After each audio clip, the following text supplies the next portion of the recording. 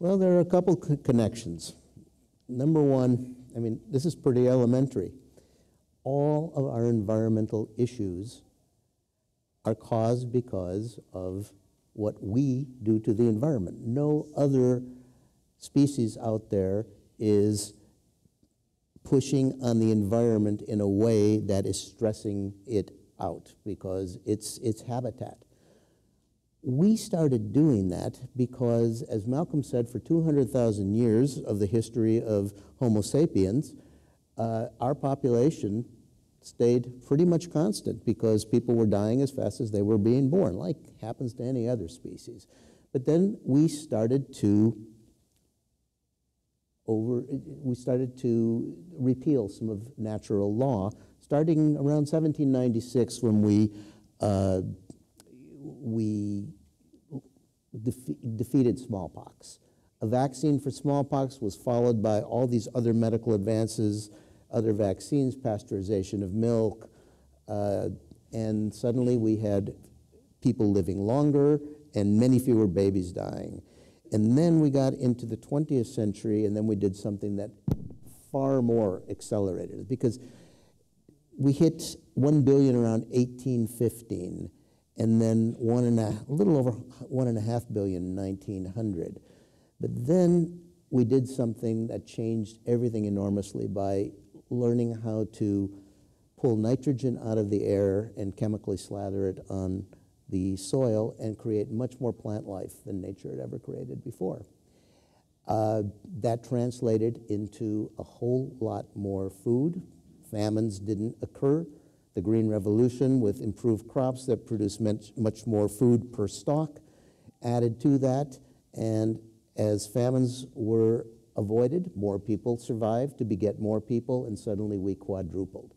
Now, the two aspects of climate change is, number one, there are many more of us demanding something else that happened right along those same 200 years, and that was our mastery of concentrated energy. Basically, we took a lot of energy that in the form of carbon that nature didn't need, so it had buried away. We dug up millions of years worth of buried stuff, and we've been burning it for the last 200, 250.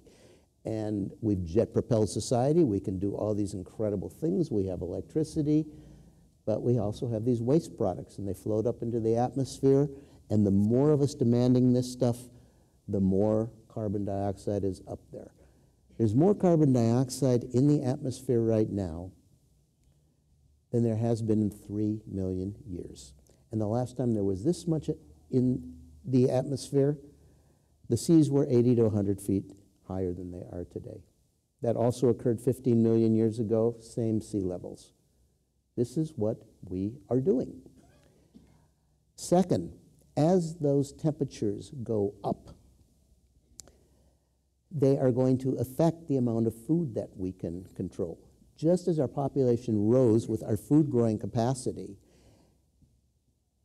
the rising temperature as a result of all that carbon dioxide, this is no secret to anyone in this room, is starting to play havoc with the weather, and we all know that we are headed to probably beyond a 2 degrees centigrade average temperature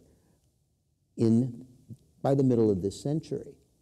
Now, agricultural literature is filled with studies, and a lot of them are cited in my bibliography and countdown, that show that for every 1 degree centigrade, crop yields are going to go down about 10%.